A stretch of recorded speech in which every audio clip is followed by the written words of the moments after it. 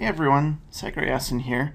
In this lesson, I'm going to be talking about how to paint digitally and get good colors. This is something I get asked often, which is, how do I get realistic colors in my painting? So, for example, there's this painting I did, and the colors kind of work together, and I'm going to show you what I use. So what that is a Split-Complementary Palette, and this is my site, www.sycra.net, and if you go here and you click in the resources section and you scroll down, you'll see a link here to Sycra's Split-Complementary Color Palette.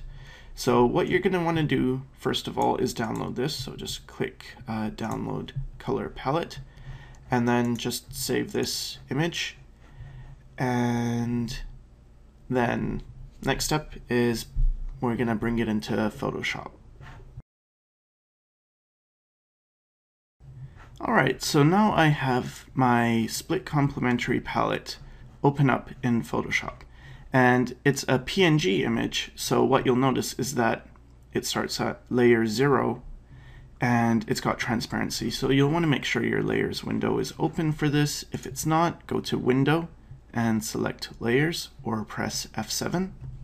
So that F7 hides and shows your layers window. And now the first thing we're going to do is create 2 new layers. So just going to click the button here. It's near the trash can, and that's for create a new layer. So I'm just going to hit that twice. And now I'm going to drag this layer with the palette into the middle.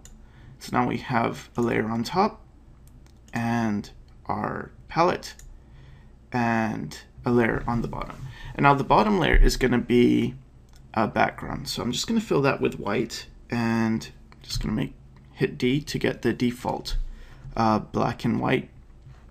And then Control Backspace, which is just fill with background color. If you remember, Alt Backspace is fill with foreground color. So Control Backspace to fill with the background color. And now the only layer I'm going to be really painting with is this layer on top. So I'm going to actually treat this very much like traditional painting. And real quick, I'm going to go over Split-Complementary Palette and what that is. So here's your, the palette I guess you would learn in school, where you have your red, your blue, and your yellow. And these are the primary colors. If you're in digital, we have red, green, and blue instead of red, blue, and yellow. But let's stick with traditional, because one of the things I've found is that because most people who start out begin with traditional, you want a smooth way to transition. So here we have our primaries, red, blue, and yellow. Now with a split complementary, instead of having red, blue, and yellow, you pick one color, so let's say red, and then the complement to red is green. So here's complement, and then split is just to each side of the complement. So here you have like this teal-ish color and this yellow-green. So you replace the blue and the yellow with the, blue-green and yellow-green. And if you were using blue, for instance, your complement is orange, so right across is orange, and then the split complements would be this red-orange and yellow-orange.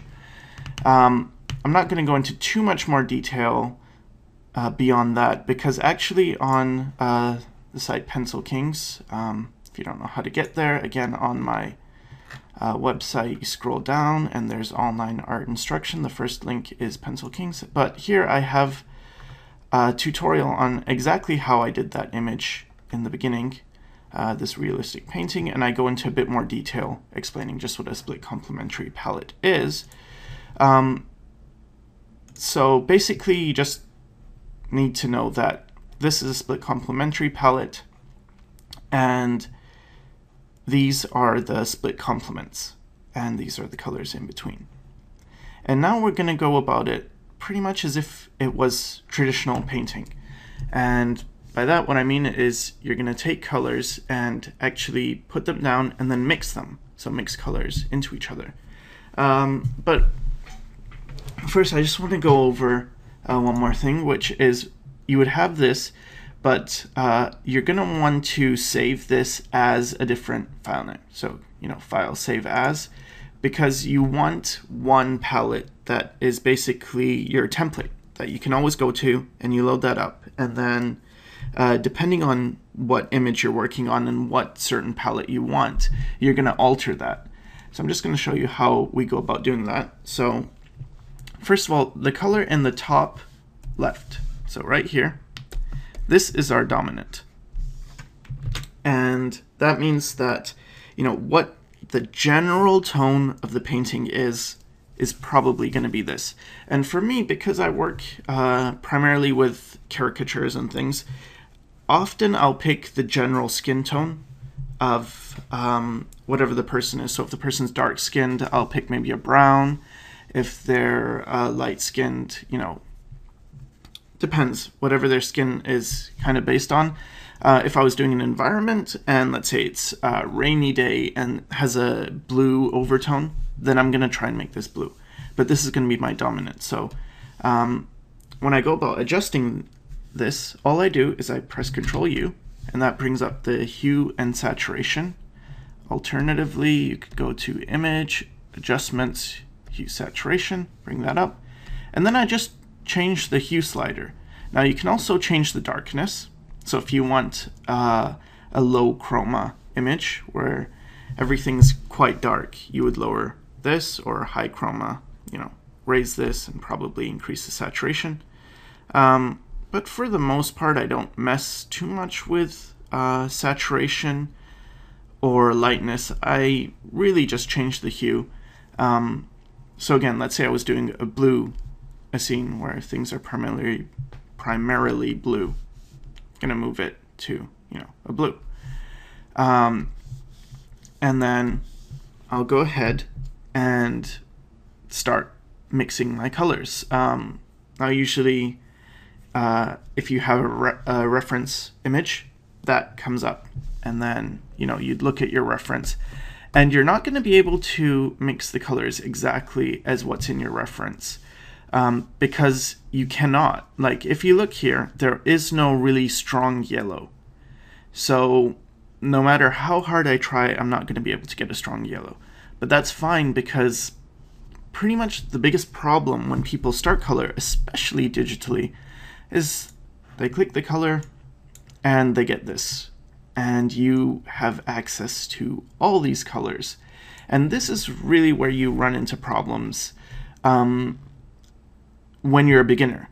When you're more experienced, it's fine. I tend to just use this and I'm okay with it because I've been using it a lot and I understand color theory and all that. But I find this is a simple way, is to just be limited. So it's true, you can't get a strong yellow, but you make do with what you have. And usually I'll start with, or often anyway, I start with a black and white image. And I've been asked this a lot. How do you take a black and white image and take it to color? And again, I'd refer you to the Pencil Kings video that really goes over that in detail. Real quick, let me just open up this image. And this is for a tutorial I'm working on for Pencil Kings. So this is kind of a sneak peek you guys are getting.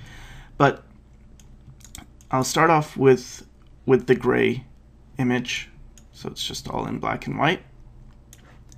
And the palette I used for this one was this. So you'll see I actually had kind of an orangey tone as the dominant. And then I mixed my colors. And so I just filled the whole thing with that orange color and set the mode to color. So now everything, so here, see, everything gets this color. And then I start painting using the other colors. So more of these other colors I've mixed. And then I just start actually painting with the normal layer, but just mixing those colors and putting them down. So again, I can't get all the colors of the rainbow. So you will be limited, but that's actually a good thing. So let's say, so here's our color, and now I'm just using the Alt key, or I actually have it mapped to my tablet, and what that does is it just brings up the eyedropper tool. You could just manually keep switching between brush and eyedropper, but for me, I just keep it on brush and hold down Alt, and it turns into the eyedropper.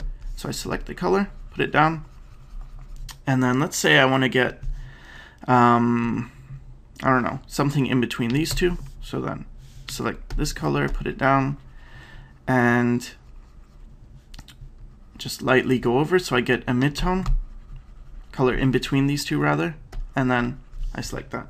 Now I'm used to using my tablet quite a bit, so I have mine at opacity 100%. But if you're just starting out and you're not quite comfortable getting the transition, what I mean by, you know, the pressure, you can't go from really light to dark just by how firm you press the pen to the tablet. If you can't do that yet, just lower your opacity to maybe, you know, 50%, just something you're comfortable with, so that you can, you know, select a color, put it down, and you might have to go over it a couple of times, and then select another color,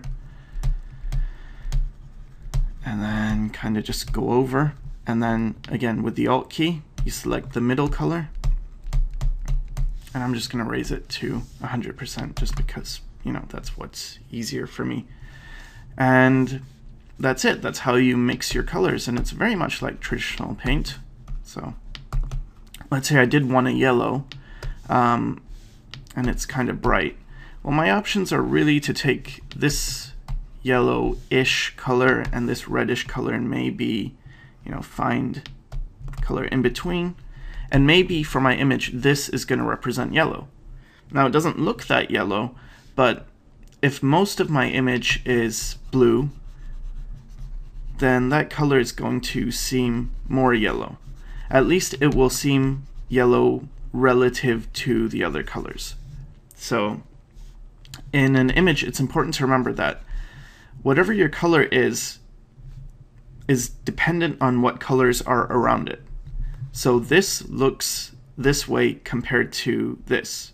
So here we're in the palette itself, you know, it seems more vibrant than when I have it here, because it's beside this, you know, these relatively dull colors. But when I put it beside another vibrant color, it kind of loses some of its intensity. But pretty much that's it. And when I want to get a dark, I'll mix a dark like so. And if you're working on top of a black and white layer and it's on color mode, you don't really need to worry about values too much, because that's going to get taken care of in the grayscale stage of it. But pretty much that's it, you know. Put down colors and just mix them as if you were painting traditionally and you had a palette and these are your paints. This is all you have to work with. So you do your best, and I find, you know, you can get pretty good skin tones and nice in-between colors, and this is really what beginners have trouble with.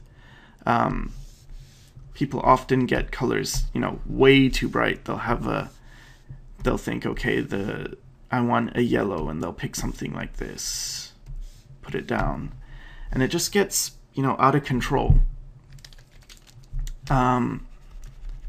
So what you want is more of these subtle tones, these gradual transitions and